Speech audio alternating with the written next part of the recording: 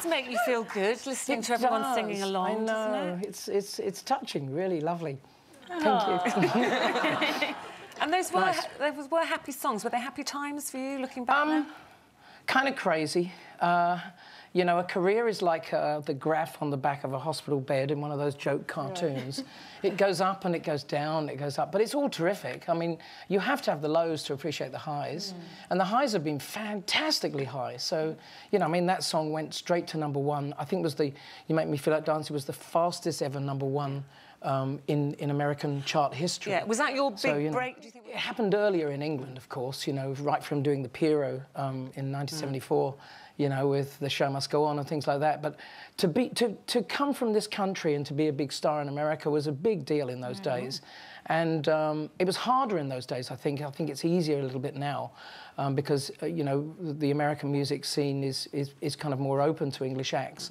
But in those days, it was a big breakthrough, and it was a great feeling. And people like me and Rod Stewart, we were kind of doing it. Yeah, were the record companies kind of pushing you? Was it important to crack America as it is now? It was personally very important, I think, more than anything else. The record company would only push what's going to make them money. That's the real reality of the business. You know, it's just like any business. So basically, if you were in favour then, and most of my hits in America surprised the record companies there, you know, which was a kind of, I always liked that. I think it's really cool to come up from under, as it were.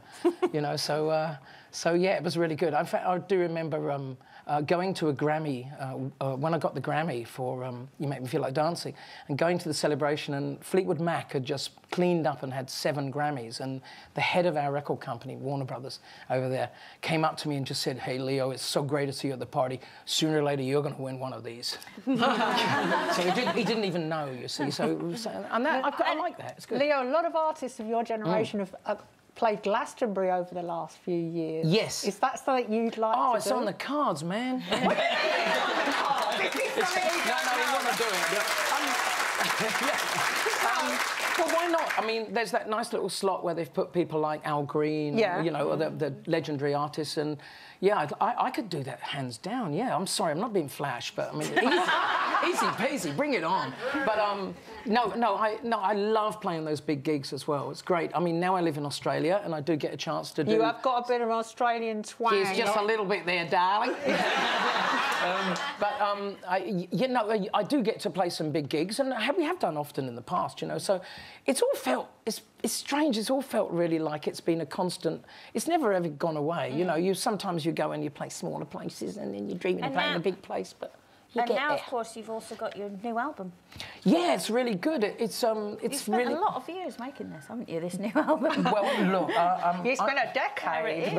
I'm just very slow. I like to get my songs ready. Bob Dylan said, "Know your songs well before you start singing," and that's what I tend to do. So I do write myself. I arrange the albums. I produce it. I do the whole bloody thing. So it's got to be right. And I really admire Kate Bush, and Kate Bush takes this similar kind of time on things, doesn't she? Yeah. She's not fast, and she takes a long time, and I think that's what you've got to do. An album is like a novel, and I think that you know, for me, that's my novels. I've never written a book, but I know that I put as much work into it, and I'm constructing everything very carefully. You know? And when you're touring and when you're playing live, are people happy to hear the new stuff? Because I think if we're all honest, you go to Leo's concert, concert, and you go, you want to hear the old stuff. You know, do you like playing the hits that we all love? I love playing everything, but they've been very, very nice about the new songs. I sit down and I play a couple of the songs, and they really like it. So it's been very well received, which is great. You know, and that's all you hope for. That.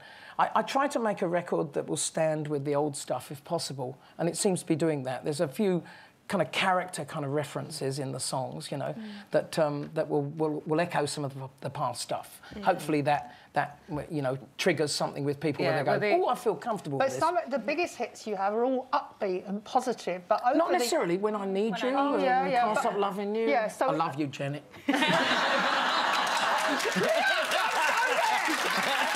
I've always been a fan. I know, they warned me this would happen.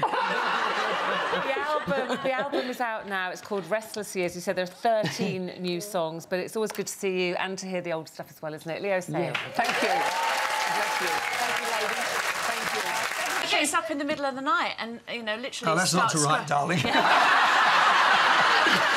had his notepad at the side of his bed, or we'll be in a restaurant and he'll kind of, I've got a pen and paper. The lyrics just are spilling out, so he's back to his old days of writing all his own material, and I'm very proud. Yeah.